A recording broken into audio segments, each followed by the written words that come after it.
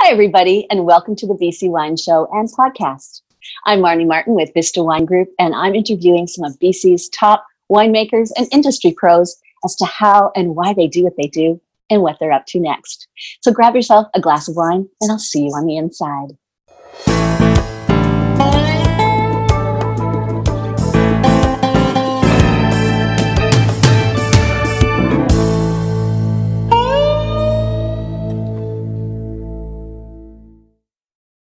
Hey everyone, welcome to the show. You are going to love today's guest. Rob Hammersley is the owner and winemaker at Black Market Wine Company, located in the picturesque town of Caledon, BC, in the beautiful Okanagan Valley. He has viticulture and enology certificates from Washington State University and is WSET Level 3 certified.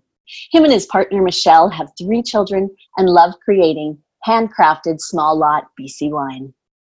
Welcome, Rob, to the BC Wine Show. Thanks for spending a few minutes with me today. I really appreciate it. Thanks for having me. Yeah, so I know that you have been in the industry for quite a while, and I got a chance to come up and see your new tasting room this year, but I'm curious how you kind of got started in the wine industry to begin with.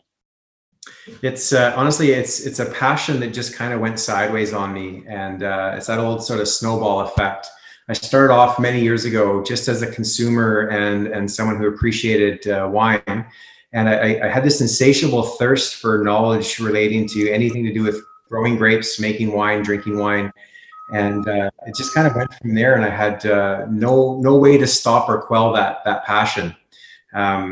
Anytime we go away on vacation, it would almost always involve a wine region of some sort in some part of the world. And I just couldn't get enough. That's awesome. I love those kinds of stories. And I think, that's a very important component to making good wine is, loving it and having a passion for it, for sure. Absolutely. So where did the name Black Market come from? How did you decide on that as a brand? That's got a pretty funny story too. So we're originally from Alberta. And when I started in this business, I was still living in Calgary, and I was coming out here, quite a few times throughout the year to make wine.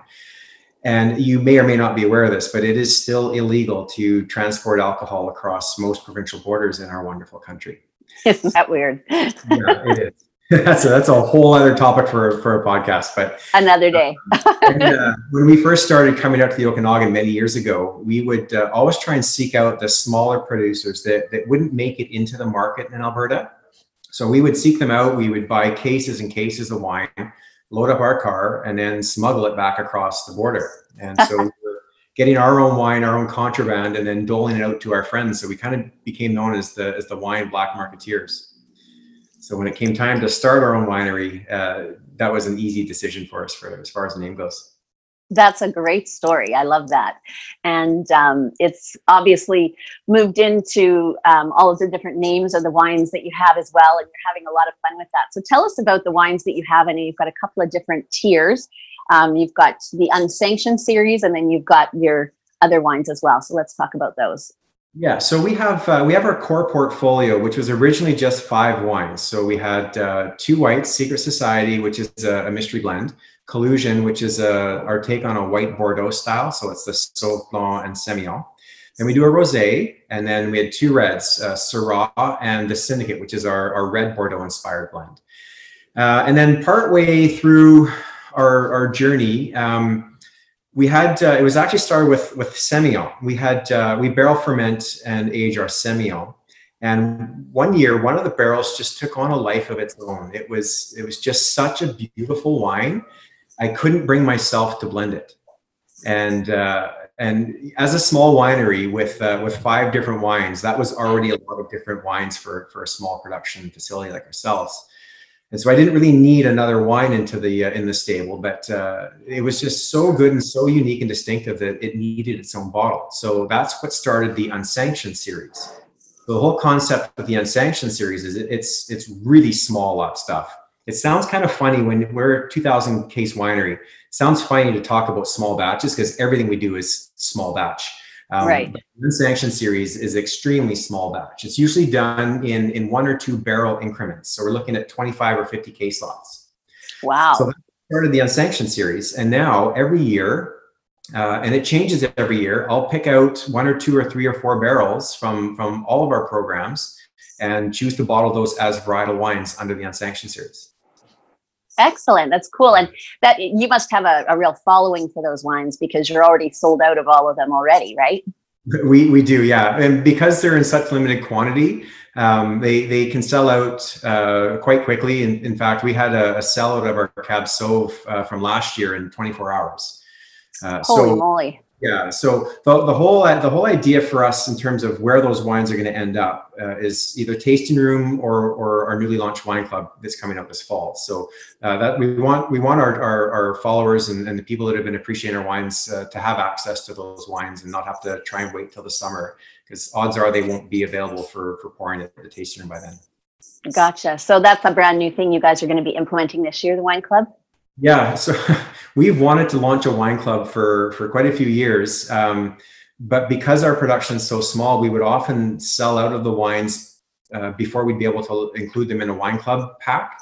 So as our production's grown now, we have much higher production in a couple of our core wines. We're going to be launching this fall with a club that's going to target sort of those really hard to find wines that you won't find in a store shelf or on a restaurant list.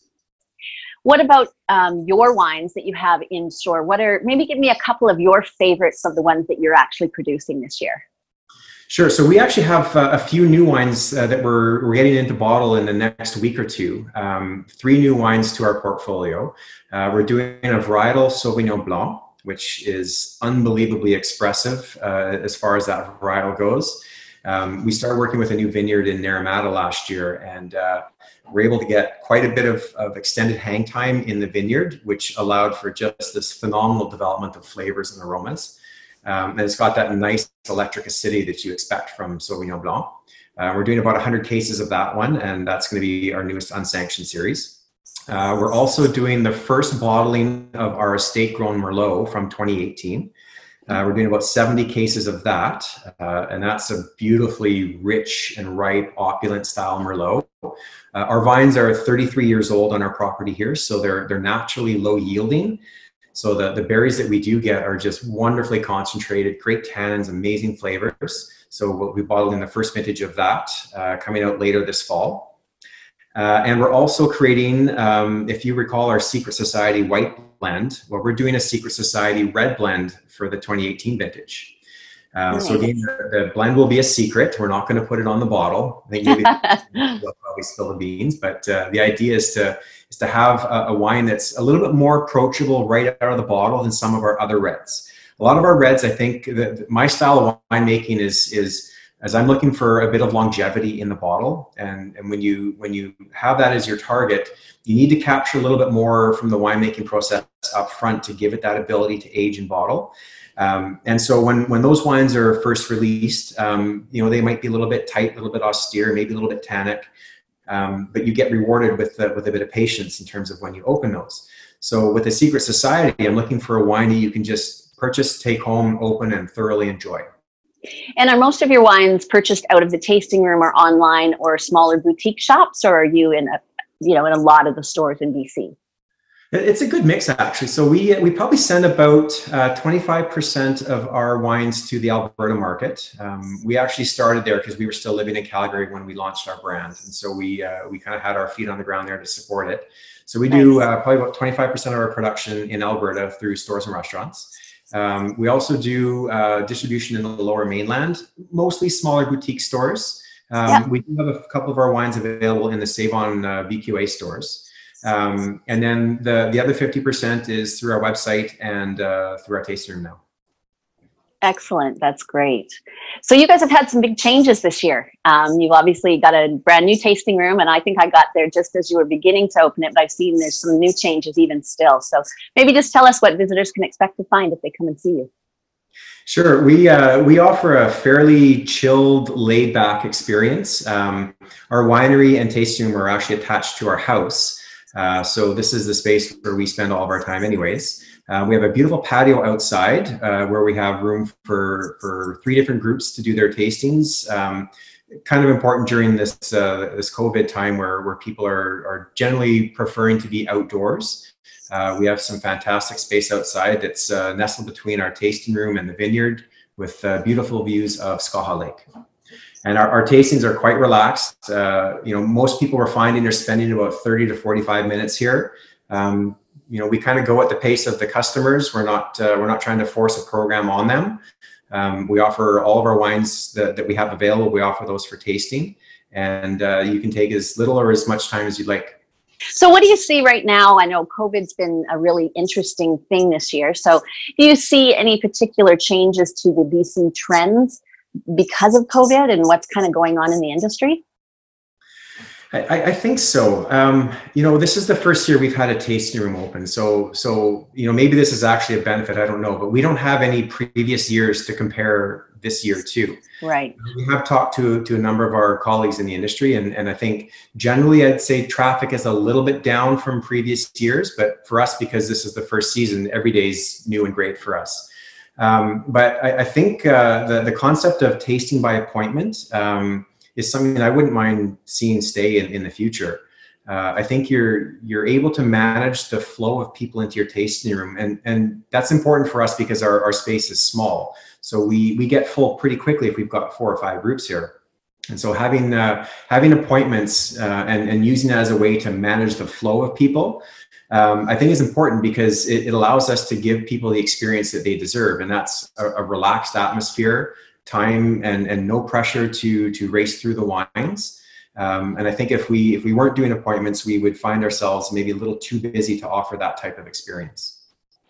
I agree with you. I've been in the wine stores. I've managed a couple of different wineries, and I've found that it's really hard when you have 15 people show up at once. You're not able to give them that same personalized experience that you would really like for them to have. It's not just about tasting the wine. It's about the whole experience of learning about what you do and why you do it and getting to know you a little bit. So I think you're absolutely right about that. I think most of the places that I went that had that, I felt like I got some very personal service. So that's probably a good trend.